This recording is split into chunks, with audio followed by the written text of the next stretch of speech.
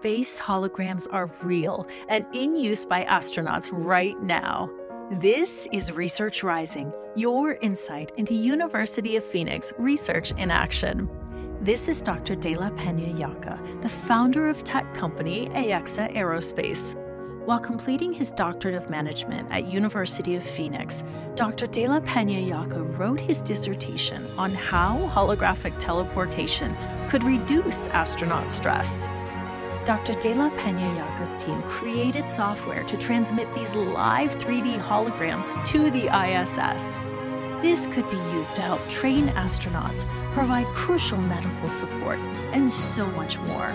It's incredible imagining where holographic technology goes from here. If you could turn yourself into a hologram, where would you send yourself?